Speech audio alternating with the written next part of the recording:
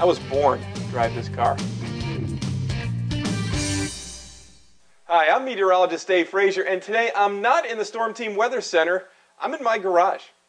What am I doing here, you ask? Well, like many folks living here in northern Michigan, I'm a car guy.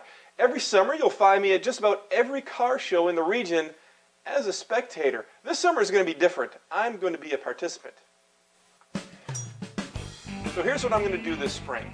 So I can be on the road this summer in a classic ride. I'm going to buy and restore an old car, have it run great, and look, well, decent, all for under $5,000.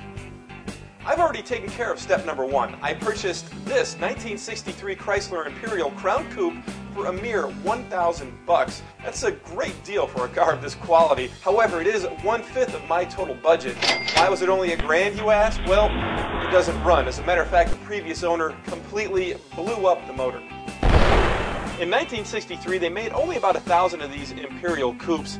Unfortunately, a lot of them aren't around today because, well, these cars are so huge. It's actually about 5,300 pounds.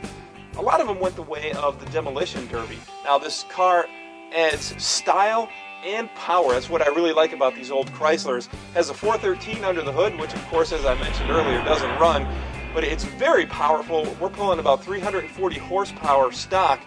Plus, we have every single luxury item you can imagine. I have power steering, power brakes. This thing even has cruise control, 8-way seats, power windows. This thing is the ultimate highway cruiser. During the restoration, we won't be cutting corners where safety is concerned. As a matter of fact, we will be stressing safety issues along the way, but we will be making smart decisions on existing parts. Nothing gets wasted.